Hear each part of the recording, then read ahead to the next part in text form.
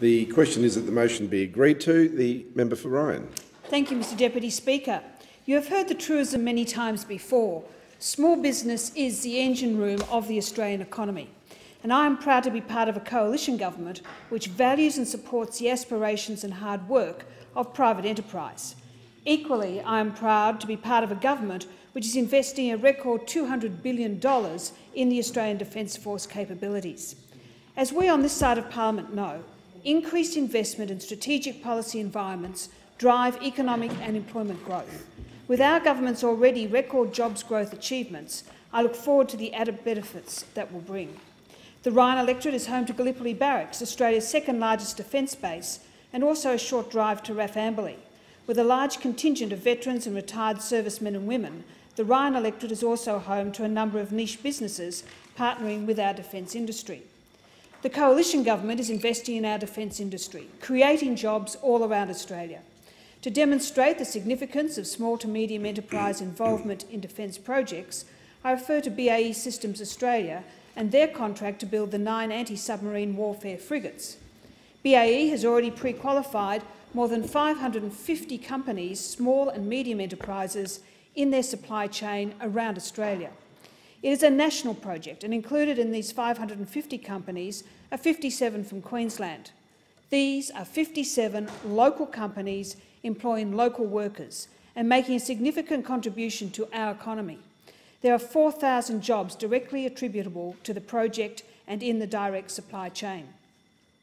Closer to my electorate of Ryan, I refer to the announcement of Rheinmetall as a successful proponent to deliver Australia's new combat reconnaissance vehicle, the Boxer, for Land 400 Phase 2 mounted combat reconnaissance capability.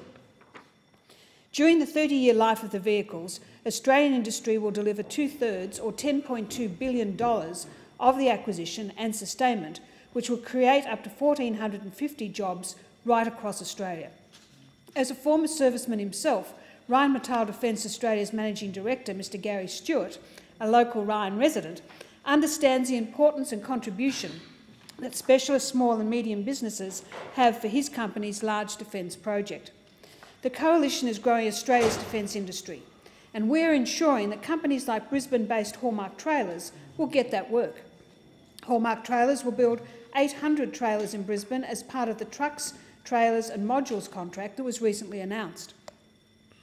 Also consider Varley Group Australia's joint venture with Israel's Rafael for the Spike LR2 fifth-generation missile system, manufactured and supported in Australia for the Land 400 program. We are literally opening doors for Australia's businesses to engage in opportunities never before seen. Mr Deputy Speaker, I have not mentioned Labor's contribution to defence during my speech because, well, there's nothing to mention. Under Labor, spending on defence dropped to 1.56% of GDP, the lowest since 1938, and the lowest since the last year of appeasement. Because of the Coalition's management of the budget and the economy, we will achieve 2% of GDP in 2020, a year ahead of schedule, a year ahead of what we had promised. It is simply because we are pulling our weight. We want to be a good ally, and we want to look after Australia's national interests. The Leader of the Opposition's war on business is a war on jobs. His war on business is a war on growth, and his war on business is a war on the Australian economy. It is also a war on family businesses and small and medium enterprises, and a war on wages. Significantly, the manufacturing of parts and service offerings of Australia's small businesses are not only for use for our homegrown defence industry, but also demonstrate a huge export potential. Again, investment in industry by the Coalition is a core tenet of good economic management and ensures that Australian small businesses have a large, big impact. Australia's defence industry has a range of world-leading capabilities and is well positioned to meet our current and future capability needs. The Coalition Government is ensuring that our ADF, whether it is the Army, the Air Force or the Navy, has the capabilities to keep us safe in the 21st century. To do this, we rely on the skills and expertise of Australian small businesses, and I encourage all of them to explore opportunities to supply their products and services to the ADF. I thank my colleague, the member for Fisher, for this motion and look forward to working with Queensland counterparts to encourage and grow private sector involvement in the defence industries. I commend this motion to the House. Thank the member for Ryan. The question is that the motion